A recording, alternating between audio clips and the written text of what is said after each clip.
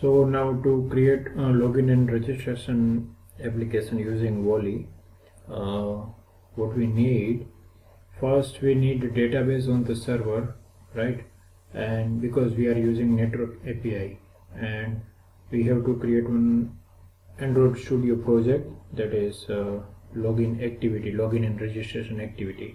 So that will we create in Android Studio. And first of all, let's see how to create database on the server, right?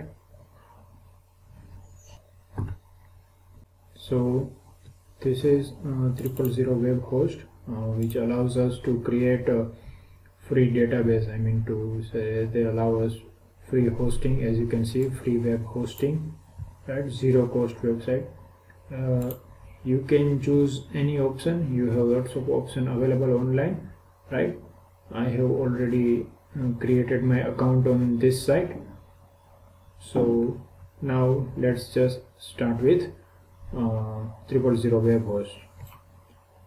So let me log in, and as you can see, I have already created one website, right?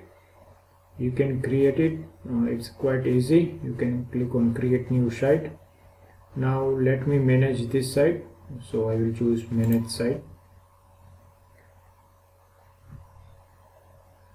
Now dashboard will be look like this, and you can move to tool and you can select database manager, right?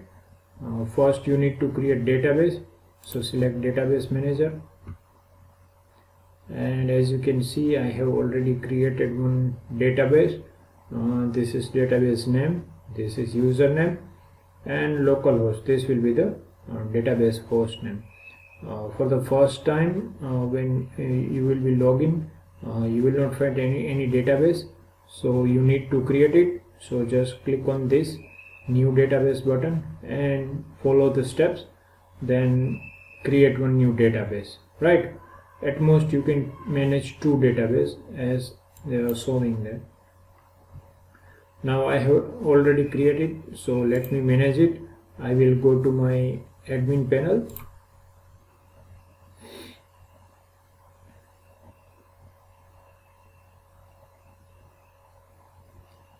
Now admin panel will look like this, and let me select my database. I have one table, that is stud, and let me open it. So at present moment I have only one record, that is username Hiren, password Vyas, and email address is @123. You can see the structure, you can change structure, right? So this way you can create your database and can create table. Then this database and table we will use in volley, right? So first of all, you need to create a database. Now we also required a PHP file, that is our scripting file on the server side, that will manage the connection and all. So from here we will move to file manager and just click on the upload files, and it will take you to the file manager. It's redirecting. So here I have already created so many files. As you can see, these all are the files I used in my previous project, and let me show you a simple files. This volley.php, just select it and edit it.